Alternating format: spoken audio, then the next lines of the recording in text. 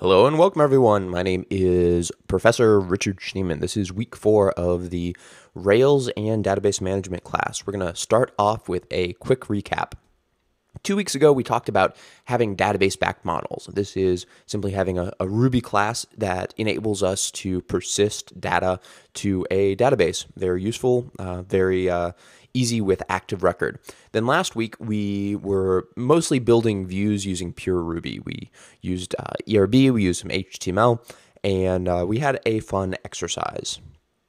So a recap on last week, views are HTML and CSS, as well as maybe some JavaScript thrown in there, but we didn't really talk about that. So this is an example of HTML text within tags. So this is something that the computer can read and actually render into a web page for us.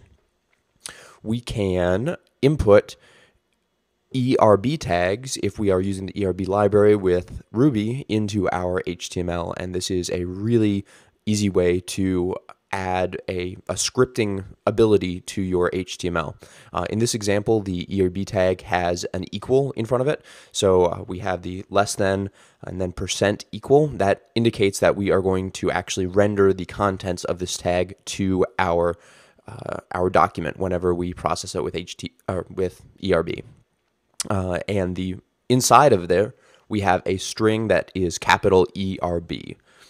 We can also use ERB tags without an equal sign. So on the first line, we are assigning a variable x equals a string of capital ERB, and here we do not have an equal sign at the very beginning. So we are not going, although we are assigning x to the value of ERB, we are not going to put that onto the page. We're not going to render that in the final output.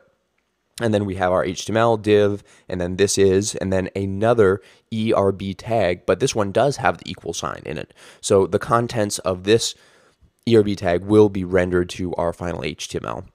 So here, the value of x is going to be the string we populated previously, the variable we set. So it's going to be ERB, and the output is going to be this is ERB.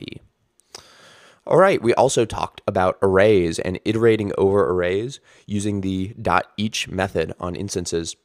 If we were just doing it on a raw array in the console, it might look something along the lines of this. If you are a little fuzzy on it, maybe go back and watch the previous lecture on arrays, or try to redo the homework section where we used the iterators in arrays in ERB to generate HTML. And just a quick refresher on what that looked like, we had a array that we were iterating over and actually building up a list inside of our HTML. And the ERB would generate something that kind of looked like that HTML.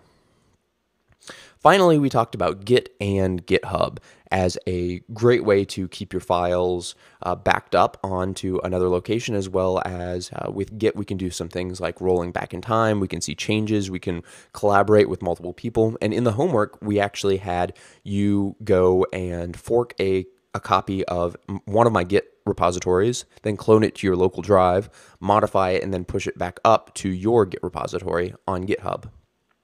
So hopefully you learned a fair bit about Git. It's okay if you're not 100% comfortable with it, but we will be using Git quite a bit in the class, and it is definitely a mainstay for programmers, especially Ruby programmers. So, all right, it is now quiz time. We have a quiz covering all the material up to this week. So go ahead and do that. And then whenever you're finished, you can check out the solutions and continue on with the rest of week 4's class.